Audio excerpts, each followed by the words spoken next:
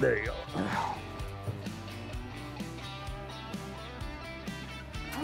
Oh yeah, another nice Got a one. double going. I got one too. Oh yeah, beauty. Oh, this is real nice. All right. Hey folks, Ted Takasaki here with Midwest Outdoors, and have we got a day for you? We're in the SnoBear from Glacial Lake SnoBear. We've got my wife here, Charlotte, Camden, and then Adam Renis. He's the owner of Glacial Lake SnoBear, and we're in one of the prairie potholes of South Dakota near the Sisseton area, and it's just loaded with lakes and fish and everything else, and trying to go after these panfish like this. You know, when I get them close, I kind of just, there.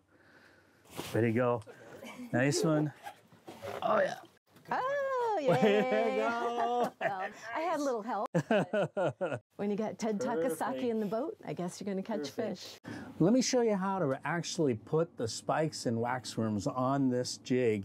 And I really pack them on there. What I like to do first is I like to actually T-bone a waxworm. So you got both hanging down, straight down. And then I just start packing the spikes on top of that. And then what you want to do is look for the area where you have the two little dots on that spike or that maggot. And then you want to barely pierce the skin above those two dots.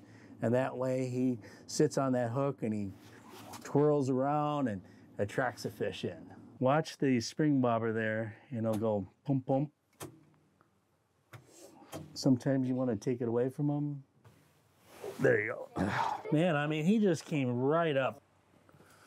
There's a bunch of them down there. Another good one. All right. I think we're going to get into them today. We haven't been here very long. Well, it sure seems kind of slow here. I think, you know, panfish, we should get into a lot of action real quick. Think we should move? Absolutely. That's all it took, huh? If you're gonna ice fish, there's no better way, more comfortable way, no better way to get from spot to spot to spot. I mean, this is like a fish house on tracks, snowmobile tracks, and I mean, you can go anywhere with this. I've been on 14 inches of snow and just glides right over the top, and you're able to get anywhere on this lake and drill your holes and catch fish. See it coming up. He missed it. All right. There's a bunch of them down there. There you go. Get them out. Now Good you job. got them. All right. There you go, Kim. I'm not throwing them back. We go fishing in the summer and was like, dang it, I wish I could see the camera where I could just see the fish coming up. But yeah, it's very, very fun. There we go. But when they come in pods, they're wanting to eat, aren't they? Oh yeah, when you got a bunch of them. Look at, I don't even have any bait. He's coming to you, Yeah. Charlotte. It's right there. I got one. Way to go. It looks good. Oh, that's a nice one. Nice and easy. Nice and easy. Nice and easy. There you go. Nice and easy. Beauty. All right. These bluegills like this, they cover your hand.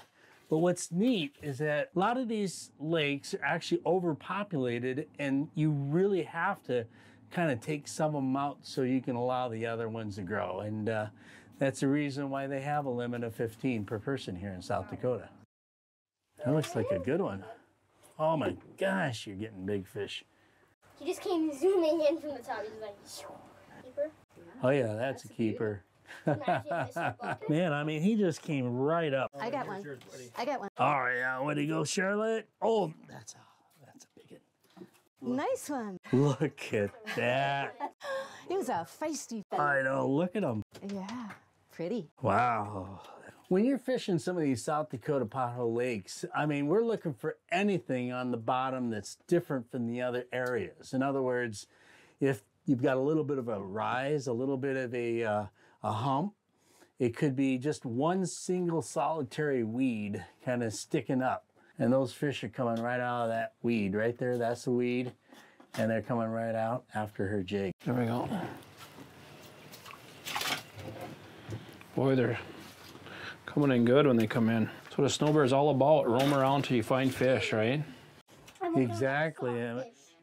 If you sit on a spot and you're not getting as many bites, you just got to keep moving. That's what makes this SnoBear so nice, that we can keep on moving and still be comfortable. You don't have to go outside and drill your holes. So you just drill them right in there and drop it down and catch fish just like that one while I'm talking. Got one? Good job. All right. Way to go, Camden. I'm gonna throw it back. Ted's gonna get mad, but No, no, no. That's what I thought. Keep it. he's a little. Well, we've had an incredible day of fishing here on the potholes of South Dakota and caught tons of really beautiful bluegills. Hope you guys had a great time. Absolutely. I know I did. Had a great time. Stay tuned right here for more Midwest Outdoors. This is Ted Takasaki. And Camden. And Charlotte.